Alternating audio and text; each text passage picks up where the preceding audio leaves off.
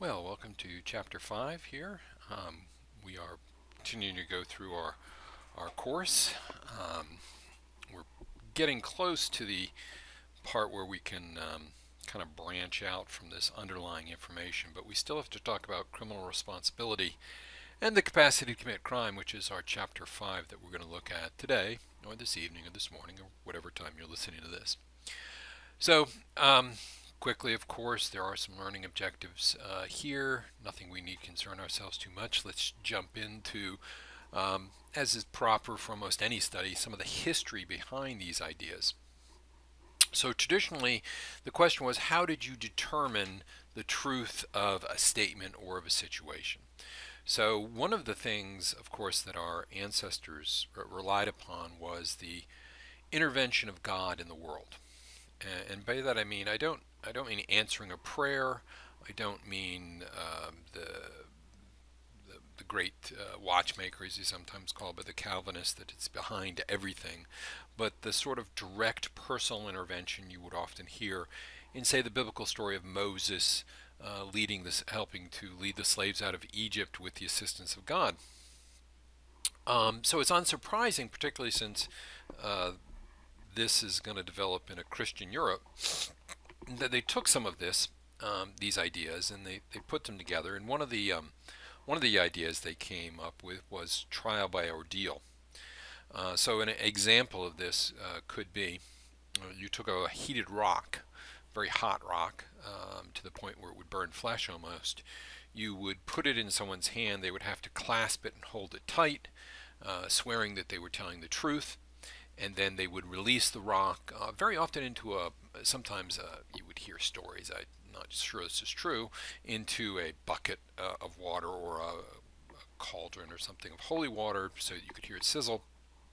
You then would bind up the wound, and then a couple days later you would unbind it, and if the wound was infected, it means, well, they must have lied. But if they were telling the truth, it would be a miracle. The guy wouldn't have a burned hand or wouldn't have an infection. Therefore, he was telling the truth. Now, that's trial by ordeal, and there are lots of permutations of that idea. But again, that relies upon the idea that God is going to miraculously intervene to make sure that what happens is right. A slight extension and modification of that, and sometimes more familiar to us, is the idea of trial by combat or trial by battle. Um, so, in other words, here you have the idea that God will protect that which is right and just. So if two sides are competing, then the shorthand there is the good guy wins. Um, you could sometimes have actually two people both making an accusation, either an accusation of a crime, which is we're concerned about, but sometimes a civil lawsuit, I suppose. And then they would literally fight each other in some way. Or as it got more sophisticated, people could hire people to fight for them. And again, the idea was that since God would protect and make sure that the outcomes were good, the good guys always win, that by winning you would prove that your case was just and you should be rewarded. These seem a little silly to us now, but I don't think they're as silly as all that if you reflect upon the adversarial system as it exists in the United States today. Well, the responsibility there was placed, if you want to think of it, on God to make sure the outcome is right. But let's talk about the individual a little bit. Let's talk about his responsibility for his actions. So, criminal responsibility and capacity are seen as things that can impact whether someone should or should not be held liable for something that happens. If we're talking about a civil case, or if we're talking about should they be able to be found guilty, do they have the capacity? And the lack of capacity means that you can say that this person is not responsible for what they did. But society has to recognize this as a valid defense. We have to say, okay, at this point, you are not responsible for your actions. So when would these arise? Well, there's three quick examples here on the second part of this slide. And the first one, I think, is the easiest to understand and the most self-evident, and that's an infant. If I was just reading the news this week, and a 3-year-old child, 4-year-old child maybe, got his hands on a gun and pulled the trigger and shot someone. Well, okay. Would you say, well, that's assault with a deadly weapon inflicting serious injury? That 3-year-old needs to be brought to trial. He needs to be rigorously cross-examined, and if he's found guilty, he needs to get a sentence. No, suppose he killed someone, he needs to be executed. Most of us would say, well, no. He's an infant. He doesn't understand right and wrong. He didn't understand what he was doing. So infant, or infancy, determined at the time the crime is committed, it would be one of these excuses that we would say that you would lack capacity to commit the crime. Now further down that, and it took us a while to get here, as a society and a civilization, is the idea that mental illnesses exist. Now, physical illnesses manifesting themselves with overt symptoms are very easy to recognize. We can say, okay, someone that whose skin is turning, or whose eyes are turning yellow, has got jaundice. Someone whose skin is rotting has gangrene. This follows that. We believe that the illness is being caused now by a disease, an infection, a bacteriological, a viral infection, a prion, whatever we're talking about. Well, at first, of course, manifestations of mental illness we thought were different. We thought that people were choosing in some ways to be mad, and it really wasn't like a physical illness. But of course, the more we have advanced in medical science and our understanding, the more we realize that some people, when they display aberrant mental behavior, the reason for that is that they are suffering a physical illness which is manifesting in the organ of the brain. Quick example then. If someone has an infection in the brain, and it is causing a very high fever, so we would say, okay, we've diagnosed them. We can absolutely prove that this person has this bacteriological infection, and they have an extremely high fever. And in this fevered state, they are having hallucinations, and they grab someone and shove him down. So if he was in his right mind, that would be an assault. That would be a crime. But most people would say, well, no, he didn't understand what he was doing. He lacked the capacity because he was suffering from a mental illness, this fever causing this delusion or hallucination. So it's not his fault. Now, of course, we can carry this even further when we have these, I would argue, much more subtle but much more devastating diseases like schizophrenia, and people, bipolar to some extent. People are suffering from delusions. They see things that aren't there, or they interact with things that aren't there, or believe things are true that are not true. And the reason they are believing those things is not because they're doing it willfully, but they are suffering from mental illness. Now, one of the things that we talk about is when we're using a defense. Okay, so preponderance of the evidence is a level of proof used in a defense. Now, in a courtroom, very often in a criminal courtroom, we're talking about proof beyond a reasonable doubt. But to prove that you lack capacity, very often we are looking for a level of proof that doesn't go that high. So level of proofs generally make you believe one person is telling the truth. We have the lowest level, the simple civil level, which is preponderance of the evidence. And sometimes we use one called clear and convincing, which is the step up from preponderance of the evidence. And then for conviction of a crime, we require proof beyond a reasonable doubt. Not that there's some doubt, but reasonable doubt. So if we talk about, well, what do you have to prove for insanity? What do I have to prove to show that someone had a mental illness that made them act in a particular way that was contrary to their nature or against their will or desire? And what we're going to say is that we've got to prove this by a preponderance of the evidence. It doesn't require we remove all doubt. And most states that have defenses, the defense of the proof of what we usually plead is that the plea is called not guilty by reason of insanity. You're going to have to prove that you are insane.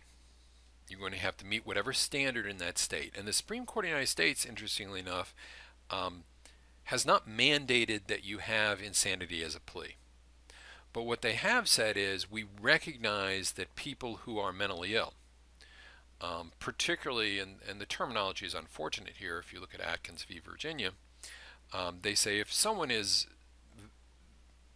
suffers a major mental illness or is substantially or critically retarded, again, not the best terminology to use there, then we can still convict them, we can still bring them inside the criminal justice system, but we can't execute them because, again, they kind of lack this capacity.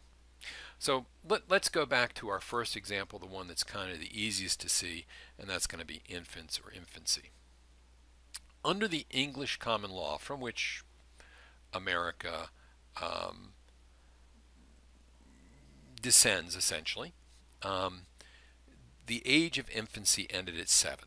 So basically all throughout the first, second, third, fourth, fifth, sixth year, you were an infant. The law would say you just don't have the mental capacity to formulate that intent to commit crime. Remember, we studied previously that most crimes you have the guilty mind, the physical act, and the unity or the concurrence of both of those. So you have mens rea, the guilty mind, actus reus, the physical act. Here what we're saying is you can't, if you're under the age of 7 in the common law, have this, okay?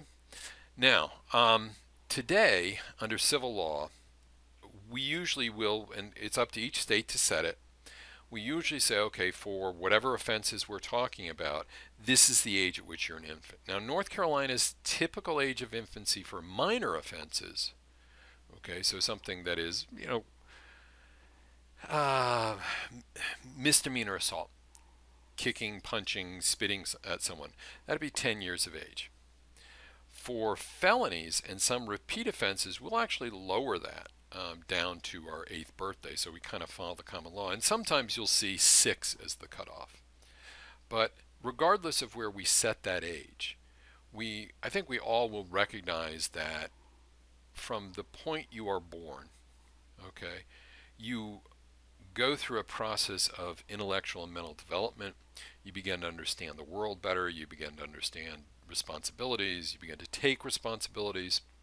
So at a certain point we say, okay, you are now adult enough that you are responsible for your actions.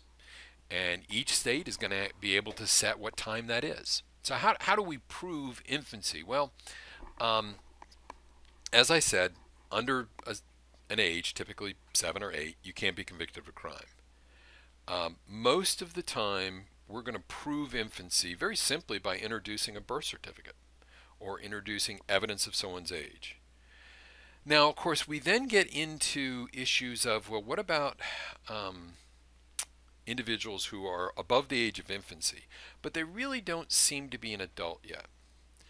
And this is going to be the status of a juvenile. So between the ages of 7 and 14, most of the time we're going to presume you're incapable of committing a crime, but you're going to be able to overwhelm that. You're going to be able to say, I'm sorry, we're going to overcome the fact that this 13-year-old did or didn't understand the consequences of his actions, and we're going to treat him as a juvenile. Now, he's not going to be treated fully as an adult. It's certainly possible, though, that even someone as old as 13, given their intellectual capacity, could be treated as a child. So we have this kind of intermediate stage where we say, well, you may still be a child, but you may not, but we're betting you are adult enough or responsible enough to be at least partially chargeable. Over 14, we're going to presume that you have capacity. That's going to be true in most states. Now, when we say over 14 you have capacity, it's not that you're going to be treated like a full adult. Again, we're still inside that juvenile system. And usually you are going to be tried in a separate court. Now, North Carolina doesn't quite do it this way. North Carolina kind of does it a little bit cheaper, actually. What we do is we take the district court judge, or a district court judge that's sitting in a judicial district, and we say, okay, you're going to be the juvenile court judge to handle these cases. So you're being tried by a regular judge, but that judge is putting on the hat of a juvenile judge. And the rules in juvenile court are different. We're much more interested in juvenile court in what's good for the individual juvenile than we are a lot of other things we're concerned about. Now, you can kind of see this as a sliding scale if we look at the ages. At the low end of this, if you're 7, 8, 9, you're going to have a lot of evidence, a lot of requirement to really show that we should try them. You know, if they have a very low IQ, if they have a very low level of maturity, if they have very poor socialization, they're still going to be infants. But you can have people, ironically, who are more adult, more mature, more intelligent, and then they will commit a criminal act, and we will say, okay, well, you're not an infant anymore, you're a juvenile, and we're going to try you as such. Okay, so juvenile court, let's talk a little bit about that. We tend to have, and we have a class that we teach at Wake Tech, juvenile justice. You have to understand that one of the things that the juvenile system does, and the juvenile system developed starting around the turn of the last century. I think the first juvenile court is in Illinois, if I'm not mistaken, and I believe it's 1899. But by the 1940s, everybody's pretty much got it. Every state has a juvenile court system. And one of the things that goes on is they don't use the same language. So we don't, you don't use the term delinquency in adult court. Well, you do in a juvenile court. You don't tend to use adjudication, which again is typically a juvenile court. So they have their own kind of different language.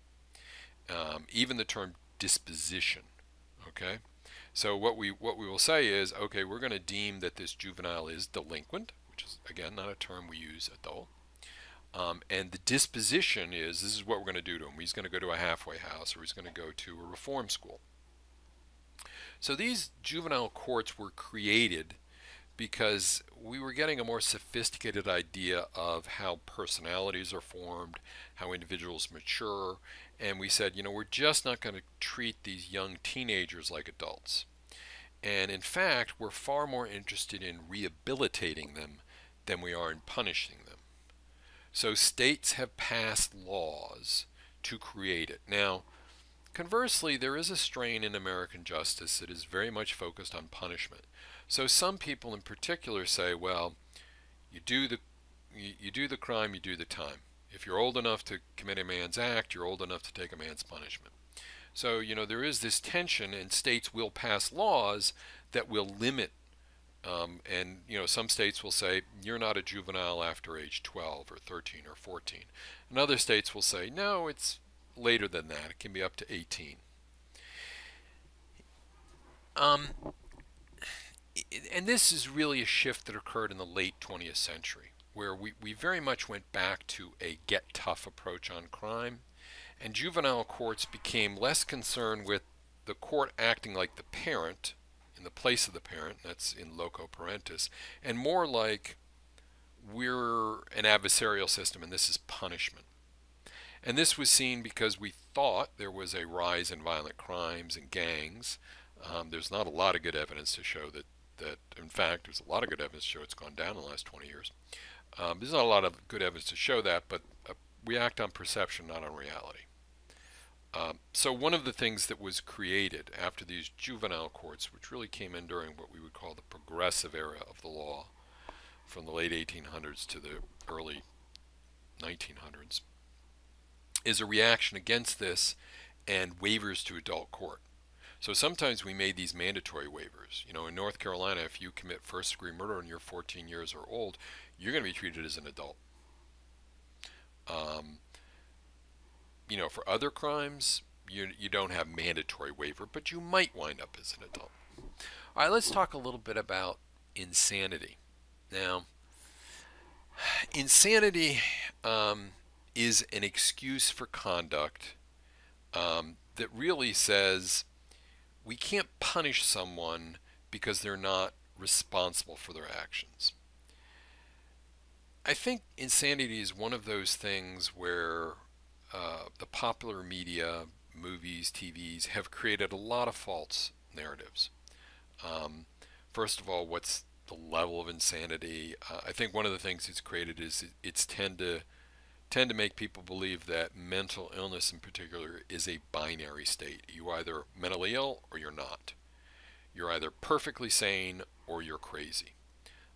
And in fact, what we know is that it can be episodic. People go through periods when they're not mentally competent. It also is a range of behavior. You know, you can have someone that is a little bit paranoid. You can have someone who's very paranoid. You can have someone that is a little depressed, and then you can go to clinical depression. So what we're looking for here too is don't conflate or confuse that insanity is used all the time. It's an easy defense. People are getting away with murder by claiming this. You know, the one flew of the cuckoo's nest, to use an old movie that I imagine most of you haven't seen but should. Defense. The first thing to remember is it's a very rare defense. Um, Now, of course, if the defense of insanity is raised, sometimes the state will look at it and say, yeah, this guy obviously has very severe mental illnesses. We will accept this plea, right? So when it's used, sometimes it's clear that everyone's going to agree, sure, the person's severely mentally ill. And usually that's going to happen because I would say that the bulk of mental insanity pleas are for paranoid schizophrenics, and usually paranoid schizophrenics will see the onset of this disease in adolescence, and then there'll be a long history of contact with the mental health professionals. So it's only used about 2% of the time. It's a very rare defense, and it doesn't work most of the time. Also, if you're found insane, you get a judgment of not guilty, but there's a little clause tacked on the end. It'll say not guilty by reason of insanity.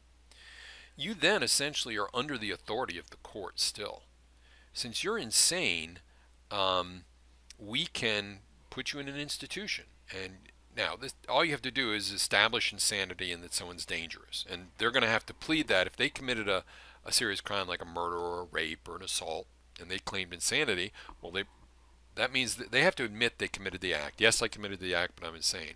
So they've really met the second part of the FOCA versus Louisiana standard, where you show you're dangerous, right? So you're claiming you're insane. So it's going to be pretty easy for the state to show, okay, it's clear and convincing evidence, right? And then we're going to confine you to an institution. Now, sometimes that confinement could be longer than the potential criminal sentence. So, you know, there is some review of this, but it's really not that well established. So, another important point here is that insanity is not a medical term. It is a legal term. It's only used in about 2% of felony cases, serious felony cases. You know, it's not used for tax evasion, right? Usually 2% would be, you know, violent felonies. It's only used about 2% of the time, and it's only successful about 26% of the time, which means if there was about 16,000 homicides last year, there's about 10,000 odd arrests, there's about 6,000 or 7,000 trials. So let's say 6,000 trials. So 2% of the time would be 60 cases, right? And successful cases would be 15. That means in the entire United States, there were 15 cases of a homicide where someone pled insanity. It was opposed usually by the other side, not always, and they were found not guilty. 90% of those had previous diagnosis of mental illness. And typically, again, if you win, you're going to a mental institution. Now, North Carolina uses a test for insanity called the McNaughton rule, or the McNaughton test, and we'll see that again in a second. Okay, so Um, very a few states require the prosecutor to prove sanity, but in most jurisdictions it doesn't work that way at all. And it doesn't work that way here in North Carolina. In North Carolina, you have a presumption. It is a rebuttable presumption, but it is a presumption that you were sane. Then the state says, okay, you want to claim you are insane. You're going to have to take this test, and I don't mean a physical test. You're going to have to meet this test that we have to establish insanity. Because remember, we're presuming you're sane. You have to prove you're insane. So there's really three major ones, and the next slide is really going to focus on McNaughton, so we'll just hit that very fast. That's cognitive incapacity and moral incapacity. Then there's that your actions were the product of a mental illness, and that usually will just show, okay, you were diagnosed with these illnesses and your action was the result of it. And then there's the substantial capacity rule, which really says, you know, what is your capacity or incapacity mentally. So put a pin in that one, and let's go to the McNaughton test, because that's the one for North Carolina. So the McNaughton test, basically, it's sometimes called the right and wrong test. It's essentially testing the individual and they claim that they are not legally responsible because there is a defect of the mind, which will be that underlying mental illness, a physical illness, like an infection of the brain or a long-term problem, chemical imbalance, okay, that they're suffering from, that created a defect of the mind. And at the time they committed the crime, they couldn't understand the difference between good and bad, right and wrong. So the idea here is you have cognitive incapacity, you can't understand the nature of your act, and or you have moral incapacity. You don't know the acts were wrong. It's not an easy standard to apply, and it's probably not, it probably doesn't meet very well with modern medical understandings of mental illness. And I think that's really in part because this goes all the way back to the 1800s, and we didn't know a lot about the mental illness. So this is North Carolina. This is Mr. McNaughton, I believe. This is the McNaughton rule, North Carolina standard. You're going to find that in North Carolina General Statute 15A-959. What happens is, remember, the burden is that you are sane, so you got to prove you're insane. Well, since you're going to try to prove something like this in court, and since the burden's on you, you have to tell the other side. So the defense has to say, hey, here's notice, we're going to plead insanity. Again, though, you are presumed sane. And in order to prove insanity, I've got to show I didn't know what I was doing, that mental incapacity, or I didn't know right from wrong, that moral incapacity. And that me not knowing that arose from a defect of reason or a disease of the mind. So the other option is product of mental illness rule. And this is not a widely accepted or widely used one. Basically, usually you'll hear irresistible impulse. You know an act is wrong, but you can't stop doing it. If you ever saw the old TV show Dexter, right? Dexter was a serial killer who couldn't stop killing. He had this irresistible impulse to kill. Now what he did was he channeled it to kill other bad people. So you have a serial killer who kills serial killers, for example. And what his defense would have been if he was caught was, well, I had this irresistible impulse. I knew it was wrong, but I couldn't stop doing it. Now, this product of mental illness rule begins as McNaughton, but because right and wrong are very broad ideas, not being able to distinguish, it got modified. The rule can also be modified into something called the Durham test, which is not named after Durham, North Carolina, where you can show that the person is not criminally responsible if his unlawful act was the product of mental disease or defect. And you see how that really relates to the McNaughton rule, because the McNaughton rule comes in first. and then these are tweaks to it. But like I said, the McNaughton rules developed all the way back in the 1800s, so you know there have been stabs at or attempts really to create more scientifically accurate tests. One attempt here is the substantial capacities test. This is to determine, do you have the capacity to understand?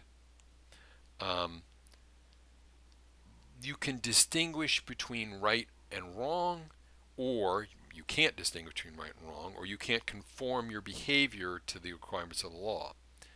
About half the states use substantial capacity. Um, most uh, most psychopaths, and that's really not a term that's used too much in the medical field anymore, are kind of excluded from this. But about half of states use substantial capacity in some way, shape, or form. Now there are limits to this whole attempt to plead, this whole limit to the insanity plea. Um, Here are some conditions that people have tried but basically have not worked. That you are addicted to drug or alcohol, and that makes you insane. That's not going to help you. Compulsive gambling, television intoxication, premenstrual syndrome, so-called PMS defense, cultural defenses. All of those have been tried to kind of shoehorn them into insanity. It's all failed. And I think another problem here, besides the fact that we're still dealing with trying to modify an 18th or 19th century idea about what mental health, mental illness is into the 21st century, is as complex as this is, you've got to explain it to a jury. Because the jury is the ultimate repository of facts. They make the decision about facts. And they will make a decision about this, assuming it's not a bench trial with just a judge, and how smart are most people about mental illness? What do they know? So you have the jury instruction problem. Courts have really struggled with, what do they tell juries? Do juries understand that? Now some states, there's 5 here I guess, Idaho, Montana, Kansas, Nevada, Utah, they have simply thrown up their hands and said, no, there's no more not guilty by reason of insanity. You are simply guilty but insane, and we'll handle it after that. All right, what's the consequences of all this? Many states and in federal prosecutions require that if you plead not guilty by reason of insanity, you must, it's mandatory, must be incarcerated in a mental institution. Also, your release date is not set like it is under the law, where we say, okay, you're going to serve 3 years, 6 years, 8 years, whatever it is. You might be there forever. In fact, to get out is you're going to have to prove that you are no longer insane and or that you don't present a danger to the public. And there are very specific statutory terms for release. Now, there's been some questions whether this is constitutional, but because it's kind of more in the medical than in the legal, the system has continued to function like this. All right, guilty but mentally ill. Now, this is something that arises in the later 20th century, where we say, okay, a defendant is guilty of the crime, but they're suffering from some type of mental illness which doesn't reach the level of legal insanity. So if you say, it's kind of like the juvenile not being an infant. You're going to say a juvenile is responsible for their acts, but they're not a child, they're not an infant, so they're not completely unresponsible, but they're not an adult yet. So guilty but mentally ill says, well, you're not insane, but you're not sane. So a jury in some jurisdictions can find you guilty by reason of insanity or guilty but mentally ill. Now, it doesn't abolish insanity. It just recognizes you've got this gradation. So it's kind of like guilty but mentally ill can kind of be viewed as the juvenile status for mental illness. And again, this is created really to protect the general public against people who have manifested a mental illness that is deemed to be dangerous. The state has to prove beyond a reasonable doubt that you're guilty, that you were mentally ill, and then the defendant is not legally insane. Now, they don't have to prove beyond a reasonable doubt that you're not legally insane at the time. That's going to be a struggle there. What if you have non-sufficient mental conditions for insanity? There can be things where people say, you know, these conditions really have affected how you behaved.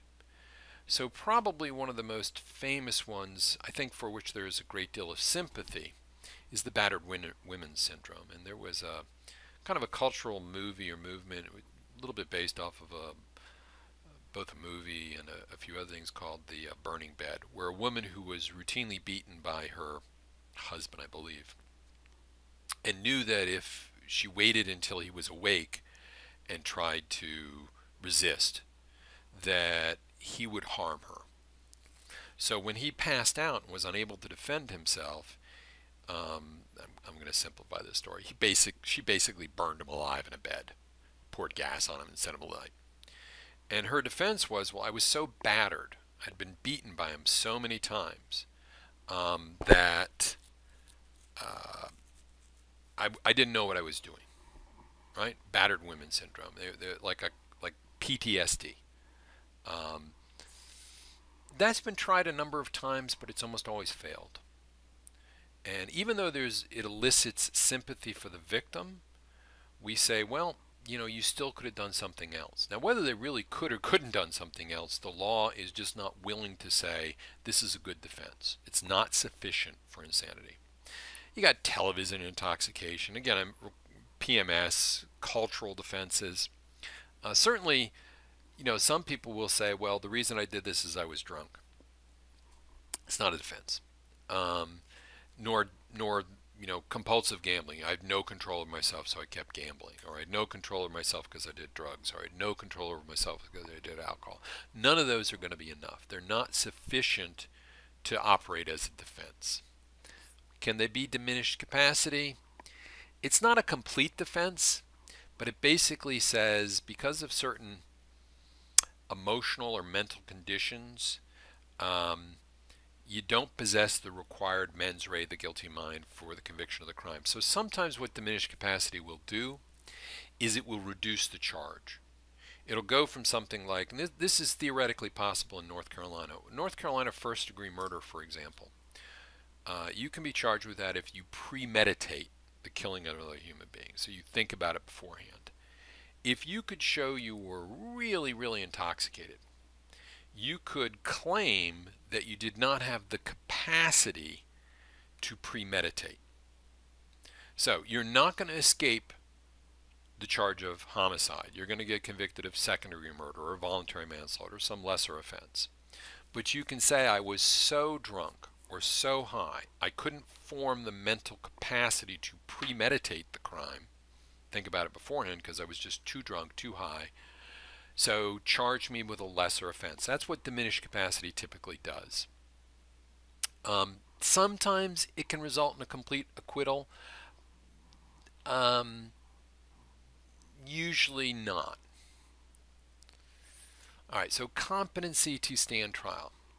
Sometimes you have someone who, even when they committed the crime, you might have someone who's completely sane when they committed a crime. So let's take someone who 10 years ago, they intentionally poisoned someone, which is a first-degree murder charge in North Carolina. And let's suppose when they did this, they were 75 years old. We finally figured out that they poisoned them. We go to arrest them. They're now 85 years old, and they're suffering from Alzheimer's. They don't know where they are. They don't remember the event. You would say that they are incompetent to stand trial. And now, sometimes you have short-term incompetency. Someone is suffering from a temporary episode, can be even being drunk or high or something. But if you're still incompetent after a certain point, you know, if the person is still suffering from dementia a week, a month, or is still incapable of, you know, rational thought a week or a month after we arrest him, then we're going to say they are incompetent to stand trial. Now, that means that usually what will happen is they will be civilly committed. So let's go back to our poisoner that suffered Alzheimer's. What we're going to say there is we're not going to let them go. He or she is going to be judged to be non compos mentis, mentally incompetent, and they are going to be committed to care.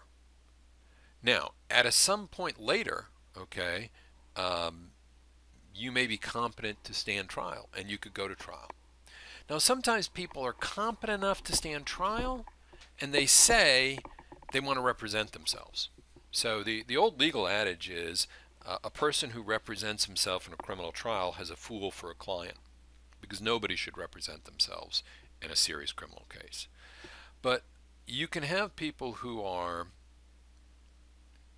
below average, all right, but they're not incompetent to stand trial. They understand right and wrong, but they don't have enough competency to represent themselves, because you have a fundamental right to represent themselves, but sometimes we'll say you just don't have the mental capacity to do so.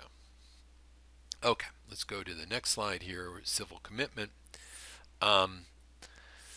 Persons convicted of violent crimes, and we're mainly talking about people who commit sexual crimes, and these can be some that we view much more like an illness. Now, you could argue that all sex crimes are an illness, but think about a crime like someone who is a pedophile, someone who has an unnatural attraction for children and rapes or sexually assaults a child. Okay, well, we usually will, at least in the general way of thinking about that, we'll say, well, there's something mentally wrong with you. You have formed an aberrant sexual identity to the point that you are identifying with children and you want to have sex with them. Doesn't mean we can't punish you, okay? So if we convicted someone who was a sex offender and showed that they were unrepentant, they said, yep, I absolutely, I find children sexually attractive, I want to go ahead and have sex with them, that's the mental state that I'm in. Well, at this point, they could be tried for sexual activity by a custodian. There's a ton of charges in North Carolina, statutory rape charges, statutory sexual assault charges, whatever we're talking about. At the end of that, if they still exhibit the characteristics of this pedophilia, you might say, we're going to civilly commit them because they represent a danger to children. Now, it's not just the person who commits any sexual assault. It's not just, even sadly or maybe bizarrely, not the person who commits an assault on children. It's someone who has committed an assault like this and they seem incapable of ever stopping. So the second you let them out, they're going to go do this. What's required is you have to show this person is an SVP, a sexually violent predator, who represents a clear danger that they're going to go forward and do this in the future, and that there is a lack of control over their own actions. So what you're doing is, they're not insane, but they're very, very dangerous because they'll commit these sexual crimes. Therefore, what we want to do is we want to hold them. We're not going to hold them in a prison. We're going to hold them in some sort of mental facility. You don't see a lot of this, to be honest, in North Carolina. All right, let's look at criminal liability of corporations. Again, we're not going to go too far here because it's kind of outside the scope of this course, but corporations for more than 100 years, closer to 200 years, have been viewed as people. Now, that strikes a lot of laymen as, that's kind of crazy. What do you mean a corporation is a person? Well, I think a better term would be they're viewed as a legal entity. But what we mean is, like a person, a corporation can sue in court and be sued in court. It can own property like a person, it can buy property like a person, it can sell property like a person. It can enter into contracts like a person can enter into contracts. It can be sued for breach of contracts. It could be sued for torts. So Under the law, corporations, for most reasons, are persons. Now, you get into a little bit of a problem when you start to talk about the criminal law, because if you think about the two most severe things we can do under the criminal law, we can lock people up or we can kill them. So we have capital punishment if you commit a terrible crime, or we can lock you up for years. Well, what do we do for corporations? Because it's not a person. You're not going to take the corporate charter and put it in a box and say it's locked up. You're not going to burn down the building. So most states limit what kind of crimes that corporations can be responsible for. And what they're very often looking for is they're looking for the people running the corporations to be liable as well. So if a corporation does something horrific, like let's suppose a few years back, as an example, some companies, I believe it was in China, used a toxic substance in milk. So they were trying to sell milk to children, infant formula, and they filled up some of the bottles, as I recall, with something that looked like milk and could pass the taste of milk, but was actually toxic. It actually killed some children. All right, well, obviously the people that made that decision, right, have some criminal liability. So if the president of the company said, well, I want to make $1 million, so I'm going to put this poison in as opposed to milk, you'd say, let's charge him with murder. But also, since he did this through the corporation, you could say, well, we've got to punish the corporation too, and maybe set an example. So it's very difficult to apply a lot of these rules against corporations because, yeah, you're going to punish individuals, but how do you punish an entity that isn't conscious? How do you punish it? Now, there is something called the corporate death penalty. So you can say, well, this corporation was so bad that we're just going to shut it down. We're not going to allow it to do business. It's committed so many crimes that it's irredeemable. And that's called the corporate death penalty. Beyond that, mostly what you do is you fine them or you put them under injunctions where you tell them that they have to do things, or like they have to have extra safety inspections of the milk, or they can't do things like, well, you can still, do stuff, but you can't buy and sell milk anymore. So a couple quick discussion questions before I end this chapter. What's the purpose of all this? Why and I think you have to understand that corporations occupy an immense level of power in our society. So you're going to have to decide as a society if corporations aren't responsible, and particularly if you can't point to an individual inside that corporation, you're still going to have these terrible wrongs being committed, but you're not going to have anybody to punish. So what kind of crimes are appropriate to charge corporations with? And are there any crimes where they shouldn't be liable?